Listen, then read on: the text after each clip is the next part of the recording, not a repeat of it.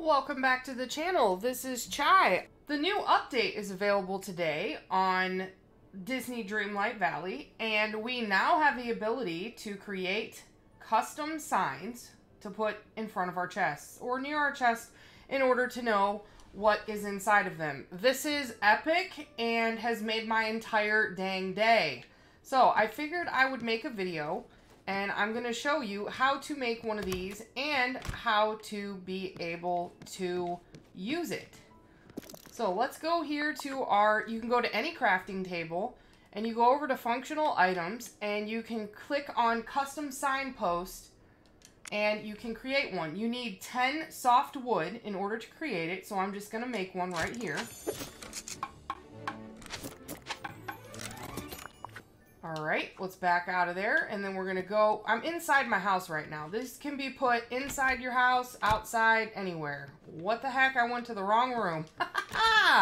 Alright, we're going to go back to my room with all my chests in it. This is my little chest office sanctuary that I have created and started to work with. So right now, this is where I keep all my seeds. So I have one made for my seeds right here. And then what you're going to do is you're going to hit Y if you're on Xbox. You'll be hitting a different button for another game. You'll just have to check into what that is. You're going to go down here to furniture. And I just clicked in all because I'm not exactly sure what category it's in yet. But we'll scroll down here till we get to our custom signpost. Alright, it's right here. We're going to grab that out, and you can make as many as you need as long as you have the soft wood. It's going to default into you having the Disney Dreamlight logo on it. So you can put it anywhere you want. I'll just put it right there for now and get out of that. You go over here with your character, and you go right in front of it, and you click Interact.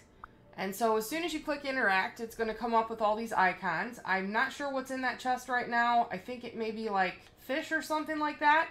So right now we'll just click fish and boom, we got fish, a fish logo right there. Oh my God, how exciting. That has made my day.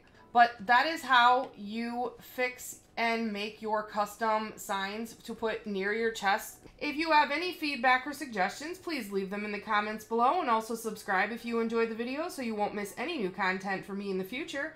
Until next time, have a wonderful day.